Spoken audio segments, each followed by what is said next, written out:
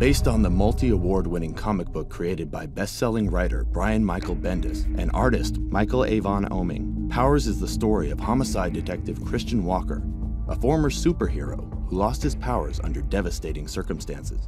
Haunted by his past, Walker now investigates Powers-related crimes with his fellow officers in LA's Powers Division, all while trying to come to terms with being ordinary. Your real name is Walker. Like as in one who walks because he can't fly anymore. Set in Los Angeles against today's celebrity-obsessed culture and 24-hour news cycle, Powers takes place in a world where everybody with a superpower is searching for fame and fortune. So if you live in a universe where the standard of greatness is you can fly, it's easy to see where those would be, venues to becoming famous. And the thing that superheroes often don't have, because they are, by definition, superhuman, they're often physically invulnerable. But in this show, they have all the vices and virtues of regular mortal beings. In Powers, we have a story where people have powers and they don't care what they do with them. Just like real humans do in this world. If they get to a position where they have fame, then some people just do what the hell they want with it. These kids, you don't have to respect them, but respect the fact that a fireball could come shooting out of someone's chest if he gets worked up. As with any great comic, the story of Powers begins with a great origin story.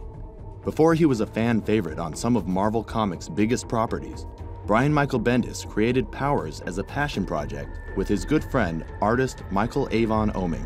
The early issues of Powers, it's just us. I lettered the book. You're doing everything you can to get the book published. When my son was just born and I needed to bring in some extra income, so I chose a job where I could still continue to get away with drawing, kind of like when I was in high school. So the first couple of issues was actually drawn in a security guard booth in the middle of the night, in the middle of a giant sea of cars. Its unique point of view on the world of superheroes earned Powers the prestigious Eisner Award for Best New Series and a huge cult following. A passionate fan base made casting for Powers especially pressure-filled. But the show's creators weren't focused on matching the look of the comic book characters. It was always about the acting choices first and the visuals second. This was about the characters from the inside out, not from the outside in. Sharlto Copley plays the fallen power turned detective Christian Walker, and he, for one, relished taking on the role. Walker is a guy who used to have superpowers and lost them, and he's now a cop working at a police unit called Powers Division, which is responsible for, in as much as they can, policing the behavior of Powers in the universe. And this guy, when he had his powers, he was a bit of an asshole. And so losing him humbled him, and he's kind of wondering how would he be if he could get them back? Would he be a better person this time? What the hell was that? Unlock the car. What did he mean? Powers! Okay? He has my powers! Walker is accompanied by his hard-hitting partner, Dina Pilgrim, played by Susan Hayward. The response to Dina was anything you'd ever want as a storyteller. But that made casting, I wouldn't say difficult, but what are we gonna do? We gotta find Dina. When we saw Susan Hayward, her audition tapes, within 10 seconds, we're like, am I crazy? Am I getting too excited about somebody that quickly? But she immediately felt like Dina. I play Dina Pilgrim. She is a police detective who gets paired up with Christian Walker, who is an ex-Power. And so my job is to find a way to make that partnership work and solve cases. The biggest star in the Powers world is the beautiful and iconic Retro Girl, played by Michelle Forbes.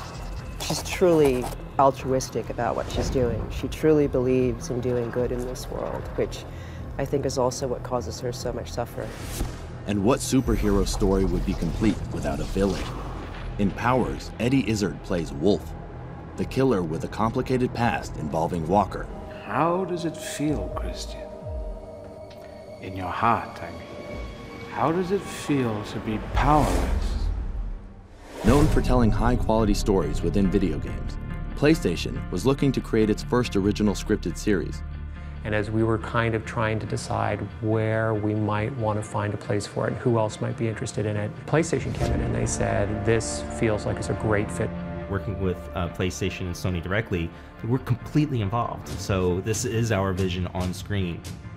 And by debuting on PlayStation Network, the show creators knew that they could take the kind of risks that a regular cable network might not allow. We are a rated R independent comic about superheroes at their worst, and we needed a home like PlayStation. The fact that it's on PlayStation hasn't affected how they make the show. If anything, it's given us more license to kind of make the show a little more gritty, a little darker. The immense scale of the show's production rivals anything you'll see on TV. The scale of the physical production in the show is epic. Fans of the Powers comic should keep an eye out for Oeming's art, along with that of other famous comic book creators seated throughout the background of the show and in the props. There's such a richness and such a wealth of material there, and such interesting characters. And I think they've been able to draw on all of that, and at the same time create something completely new out of it. Every detail serves to enrich the story and the characters. In this world, not everyone has power, or even wants it, but everyone is affected by it. When I originally pitched the show, I told people exactly where this thing was going, so I can close my eyes, I can see very clearly, who's left standing. Fair warning, everybody, I'm not a happy ending guy.